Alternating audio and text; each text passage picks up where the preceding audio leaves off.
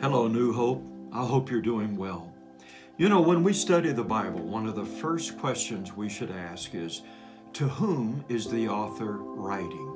Who is his first audience? And I find it very interesting that both the Apostle Peter and the Apostle James address their letters to believers they describe as scattered. Scattered. And why were they scattered? Because of persecution.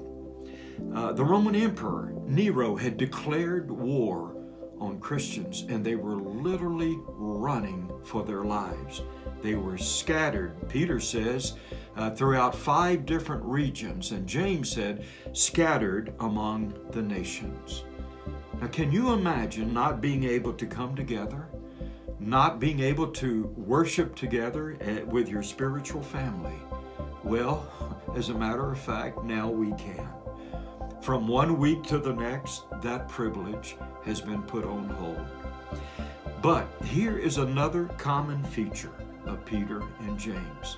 Now, both write to the scattered, but both tell the scattered to rejoice. James says, count it all joy. Peter says, in this you greatly rejoice. So this is not new for the church. This is not the first time it has suffered from social distancing. This is not even the worst for the church, and this will not be the last time for the church to face unforeseen, unimagined trials. But in it all, and through it all, and despite it all, rejoice. Rejoice because God is good, God is sovereign, and Jesus is Lord.